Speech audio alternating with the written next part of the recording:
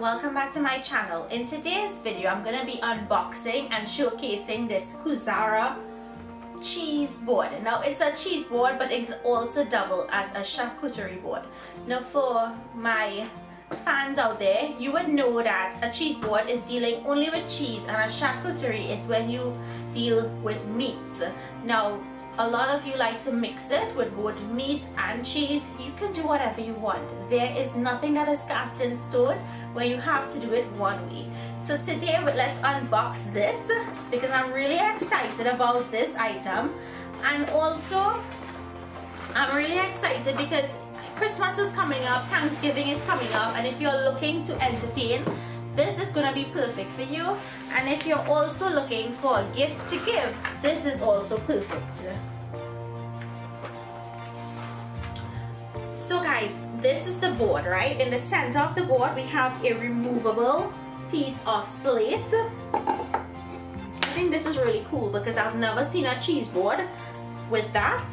And then on the side here you would see there's a little notch. You want to pull that out.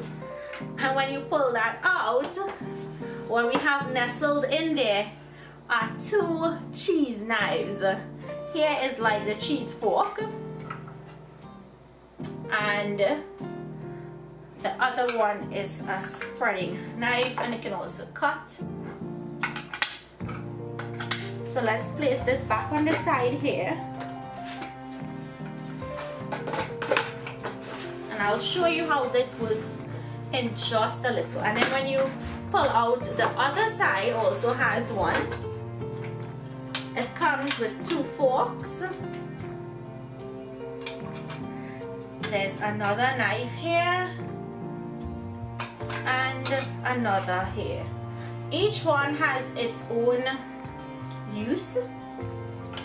Now the thing that I like about this board is I like that these items comes with the board. So guys, the first thing we're going to start with some grapes, and you would want to leave the grapes on the vine. It would be a better way to serve. So just fix it. Make sure when you put it, it's appealing to the eye. So now for this you'd want to choose a variety of cheeses. And I'm going to start with a blue cheese, which is a popular cheese to use. Now I'm just going to angle it outwards. The reason why I'm angling it outwards is because when your guests come to help themselves, it's easier for them to cut rather than they have to start from the center of the board. So always try to angle the cheeses outwards. The next cheese I want to go in is with a cheddar. Now if you're a Trini, you'll know that you can't have a cheese board without a piece of cheddar cheese. The next type of cheese is going to be a goat cheese, and I'm just going to place that right here. My next piece of cheese is a cranberry flavored cheese. This is going to add a sweet element. The next piece of cheese is going to be brie. And it's a really nice soft cheese. If this piece is too big, you can always cut it into a half. So maybe I should do that just to make space because the board is getting very crowded. Okay, and the last cheese that I'm going to put is a jalapeno and pepper jack cheese. I'm just going to put that in the center and just place this like this. Okay, so once you've arranged your cheeses the way that you would like it to be, you're going to use these trays on the side to put your crackers. And you can use any type of crackers that you like. This one is a Tuscan peasant cracker, so it's crunchy and it's a robust cracker that's baked with a lot of grains and some rosemary. So you can play around with the flavors. Next I'm going to place some mini toast. I'm just going to place some regular saltine crackers. So just some plain saltine crackers, and if you wanted to use cricks, of course you can use that also. I'm going to go in with some dried fruits. So some apricots. I'm going to go in with some candied nuts, and you could use any type of nuts you would like. And you see how nice this indentation on the side here comes in, so that nothing rolls off the platter. On the other side, I'm going to add some bread, because who doesn't love just regular bread? So just a few slices of bread. Remember, as I said, you can replenish this accordingly to how your guests are eating. Next, I'm going to place some olives.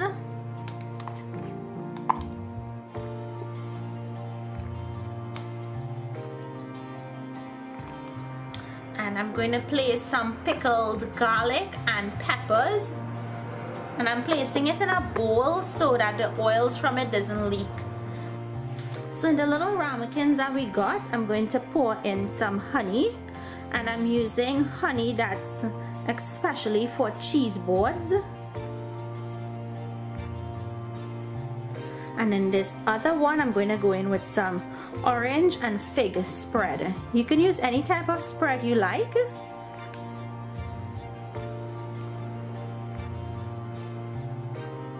So when you're putting your board together, you want to do a various types of cheese. So we have a soft goat cheese, you'll do a hard New Zealand cheddar cheese, you'll do a soft sweet brie, you will do a very sharp blue cheese, then we have a sweet cheese, and then we have this pepper cheese. You could use a pepper jack cheese. You want to do different types of spreads, some pickles, some olives, your grapes, dried fruits, nuts. You have your toast, you have crackers, two different types I have. You have bread, you can also use white bread if you like. And you have all of your utensils set in each corner so your guests can help themselves. And that's it. That's my cheese board. Now you would know what your guests like, and you will know what you want to put on your cheese board. If you wanted to do a charcuterie board and you wanted to include cheese in the board, you would want to cut your pieces of cheese smaller so you can make space for those meats. I would recommend a prosciutto, a salami, something that's dry and sweet. And you would place your meats alongside your cheeses. Just fix the board and make it look inviting for your guests. So guys, how amazing does this spread look? So easy to put together. You don't have to do any cooking.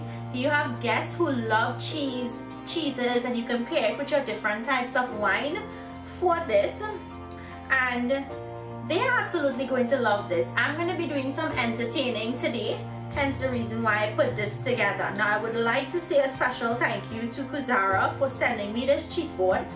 It's something I've never had one of, but I'm so grateful to have it.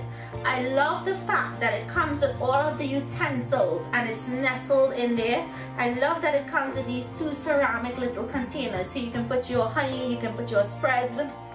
This is an amazing and a simple cheese board to put together.